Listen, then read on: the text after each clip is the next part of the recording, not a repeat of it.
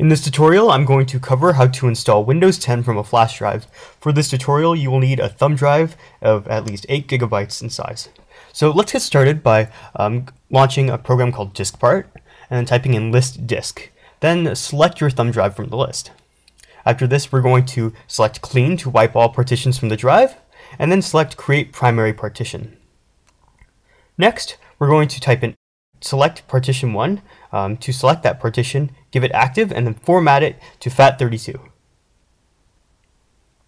After that, we'll assign it and then exit out of Diskpart. After that, we're going to want to copy our Windows 10 installation files to our flash drive. You can do this if you have an ISO by simply extracting all the contents of the ISO using a program like 7-zip. All you have to do is just extract it to the thumb drive. The other situation is if you have a physical Windows 10 installation DVD.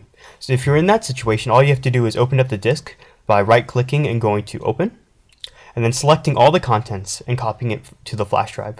Once you have that, you've successfully created a Windows 10 bootable installation flash drive, and all you have to do is simply restart your computer, go into the BIOS, and then boot from the flash drive, and you will be installing Windows 10 from USB just like from a DVD. And that is it for this tutorial. For more tutorials, please go to thehackersjournal.com.